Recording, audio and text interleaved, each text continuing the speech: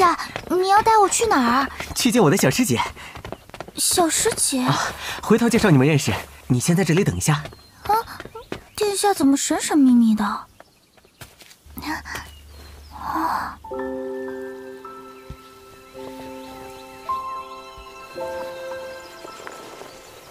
那便是殿下的小师姐，好漂亮。瑶瑶姐，这是将原文砌入山水画中，好强的原文手段。殿下和小师姐这么亲密，应该认识很久了吧？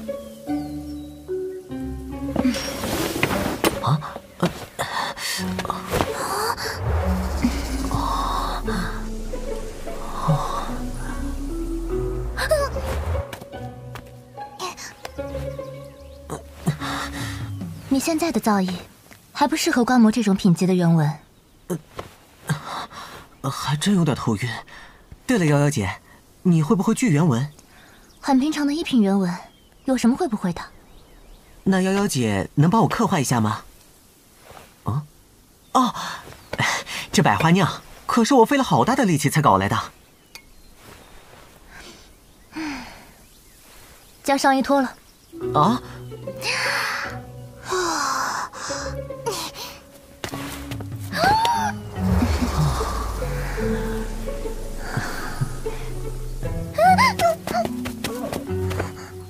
这道冰火巨原文，在一品巨原文中算顶尖的，但绘制时你要吃些苦头。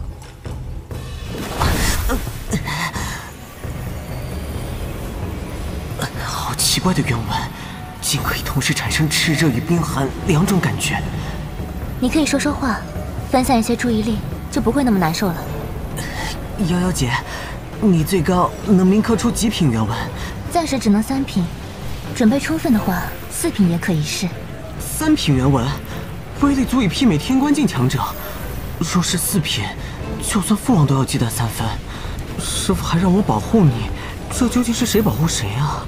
黑爷爷可没指望现在的你来保护我，他看重的是你的未来。好了。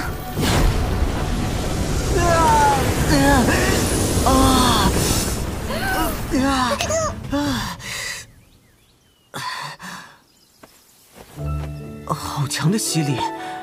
这冰火巨原文的吸聚效果，远胜神魂好多。对了，瑶瑶姐，我还有一个朋友，你能不能也帮他画一个？想都别想！瑶瑶姐，她是个女孩子，你天天在皇宫里也无聊，就当认识一个新朋友了。哼，那行吧，只帮这一个。有为有为，快过来！来了。有为，快点啊！我不会影响到你们吧？怎么会呢？这就是我的小师姐。你好。好个美人坯子。小师姐刚才帮我绘制了一道冰火巨原文，我请她帮你也绘制一道。绘制原文？对啊，怎么了？没什么。去我那边吧。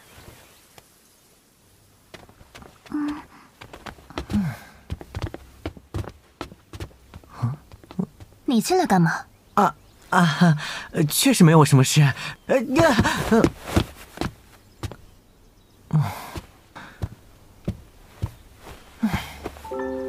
你叫苏有薇是吧？姐姐叫什么？我叫夭夭。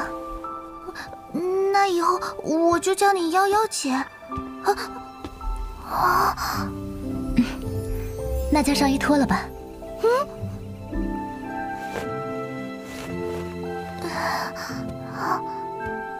好个柔媚入骨的女孩。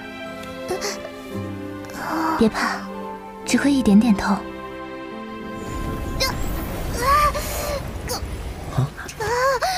看来快好了。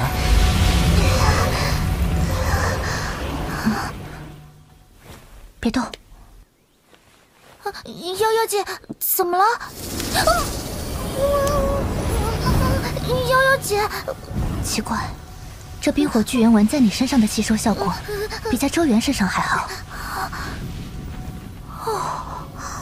他的身体深处似乎有阴阳之感，难道是传说中的阴阳元根？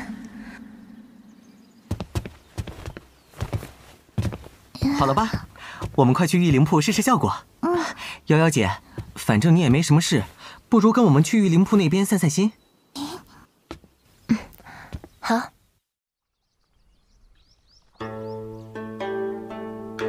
来，元儿，你刚疏通八脉，多吃点元食补补身子。母后，这也太多了。多吃点儿，以后开脉很伤身子的。瑶瑶，尝尝我们皇室秘方熬制的九寿汤，大补得很呢。谢谢秦姨。知道了，少不了你的。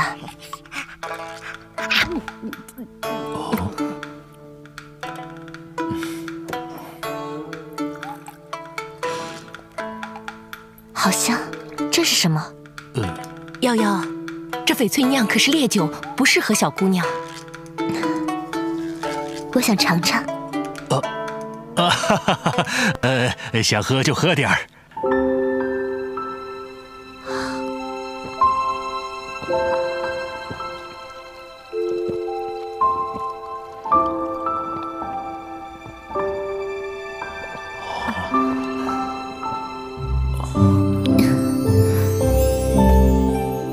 好喝。瞧你给女孩子喝这种。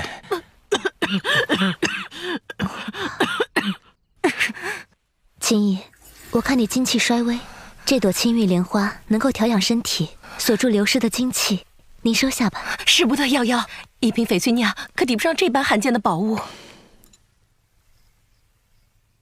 母后，您就先收下吧，以后再找机会补偿瑶瑶姐。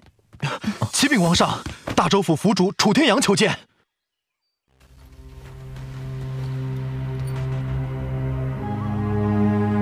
目前我们大州府甲乙丙丁4院，齐王控制的乙院实力最强。这大考过后，便是年底的府试。乙院已经连续2年多亏，若今年又是第1，恐怕他们院长徐弘就会以此为借口，夺走我这府主之位。到时齐王便能完全把控大州府，肆意劫走优秀人才。齐王暗中投靠武朝，如今又想掌控大州府，看来是铁了心要蚕食我大州了。真当我大州无人了？父王莫气坏了身子，时机一到，我们总有机会收拾这逆贼。楚府主，离府试还有半年吧，这次谁最有机会夺魁？目前大州府最优秀的学员是齐月，已经开了6脉。殿下推荐入学的苏幼薇，天赋也是奇佳。不过听说齐月也在拉拢他加入乙院。楚府主不用担心，等大考过后，我会劝幼薇一起加入甲院的。殿下，甲院是大州府首院，向来只有大考前10的学员才有资格决定是否加入。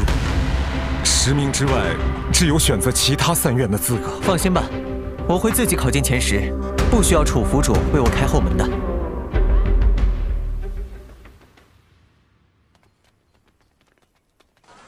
马上就到大考的日子了，殿下准备的怎么样了？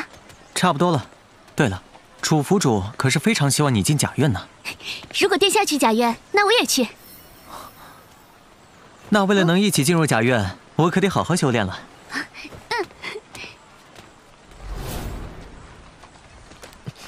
咱们这位殿下呀，虽然无法开脉修行，但毕竟身份在那儿，又对苏幼薇有恩，你怕是没有多少机会。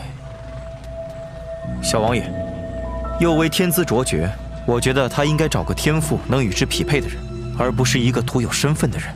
这话倒是没错。那位废物殿下，若不是因为身份，让你这个新生第一人多看一眼的资格都没有，更别说跟你争苏有薇了。可惜了，苏有薇对他挺上心的。我之前开了丰厚的条件，让他大考后加入乙院，他却说那位殿下去哪儿，他就去哪儿。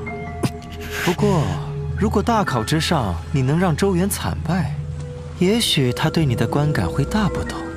我倒是想，但大考是抽签来决定对手，我未必能碰到他。前2轮我已经有安排了，如果周元能侥幸闯到第3轮，我倒是可以给你个机会。哦，那我要怎么感谢小王爷呢？感谢倒不必，我也没法确保你一定有机会出手。不过你要真能遂了这个心愿，还请大考后加入乙院。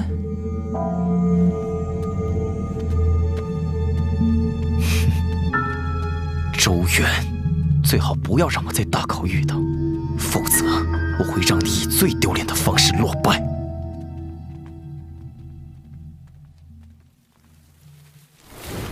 龙息术，以人身模仿龙息，吞吸天地元气。欲修此术，需先练98式断龙息。不枉我多日苦练，龙息术终于成功了。你这才不叫龙息术。什么？吞吞，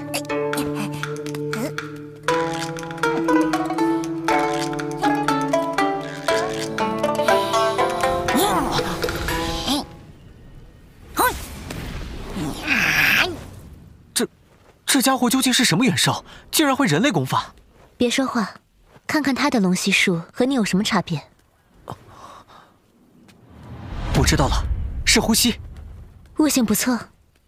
修炼龙息术的关键，就是要把呼与吸完美结合，才能引发龙息之力。吞吞的呼吸控制比我好很多，每一个动作起始时为呼，结束时为吸，非常流畅。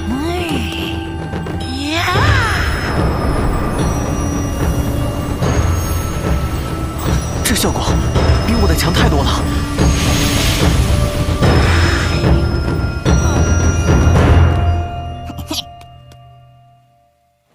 来人，给吞吞老师上肉干。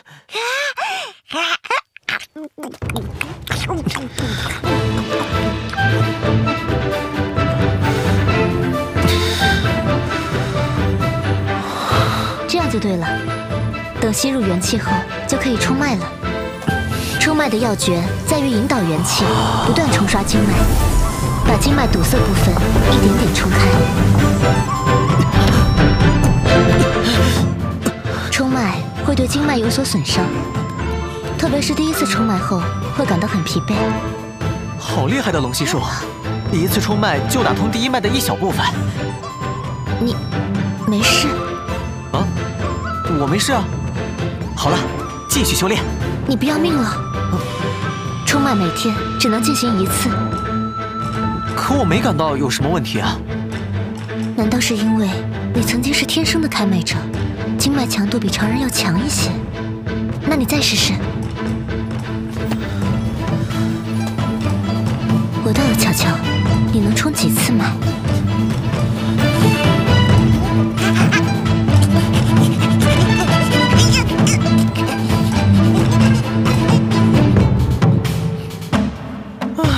不行了，这次我真的感觉到冲脉的极限了。一天竟然冲了4次脉，看来连黑爷爷都小瞧了你的2次开脉。夭夭姐，之前听师傅说你原文造诣不低，在大考到来之前，我得全力修炼。今天既然不能冲脉了，要不你教我原文？教人太累了，不想做。哦，翡翠酿的虽然很不错，但王宫里还有更好的美酒哦，我可以帮你找找看。真识相。你应该知道原文一道最重要的是什么吧？神魂。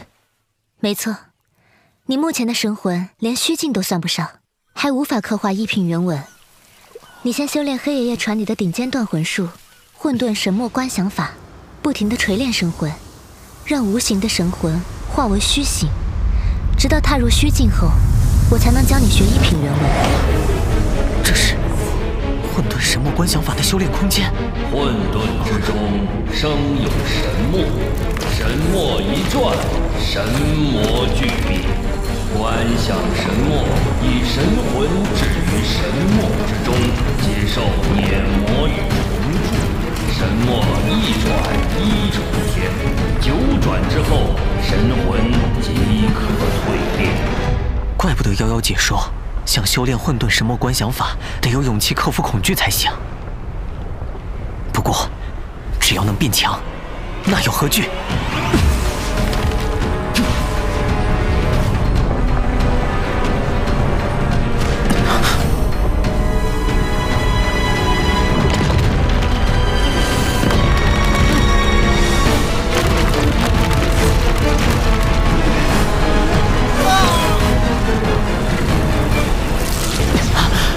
变态的断魂术，不过只是重铸一下，神魂还真感觉增强了点儿。再来，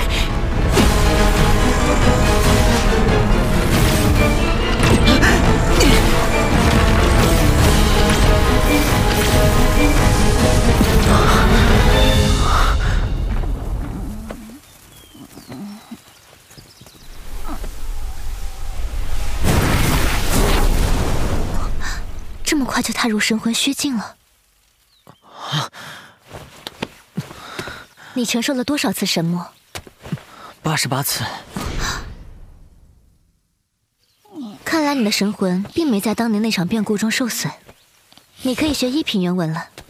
对了，黑爷爷给你的天元笔温养的如何了？最近我一直用元兽魂经喂它，已经点亮第1道原文了。你先感应一下这道原文，学会掌控它。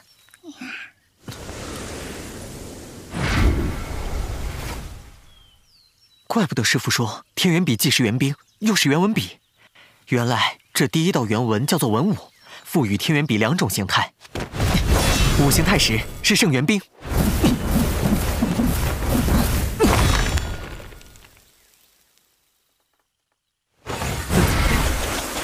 文形态时成了原文笔。行了，带上笔来学一品原文虎啸文。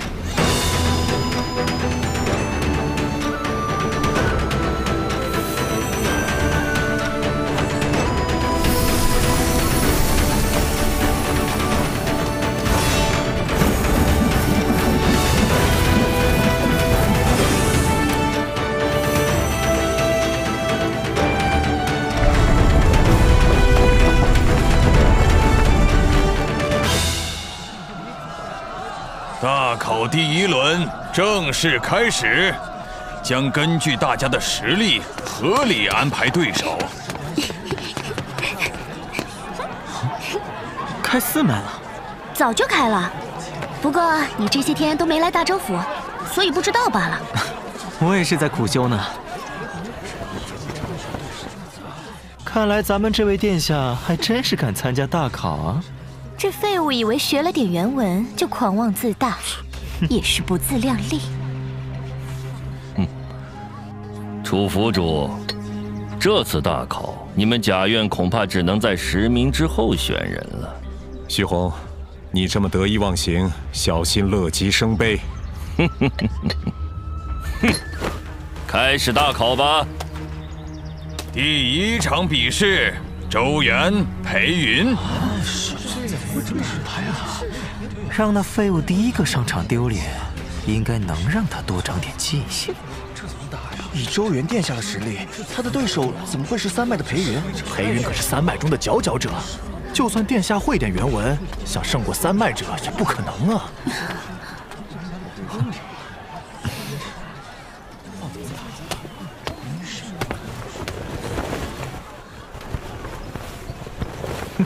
殿下，请接招！嘿嘿，我下手没个轻重，还望殿下莫怪。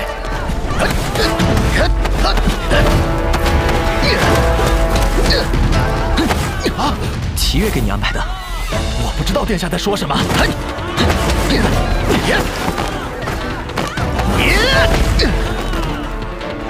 当出头鸟，可不会有什么好下场。这家伙身体还挺强的。殿下还是管好自己吧。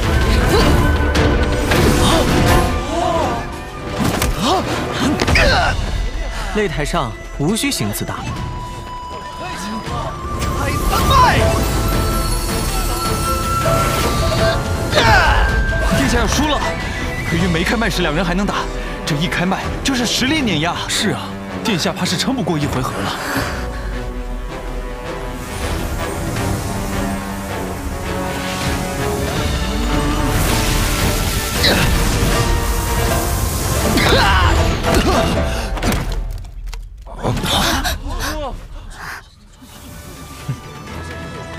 抱歉，我下手没个轻重，还望莫怪。周元胜。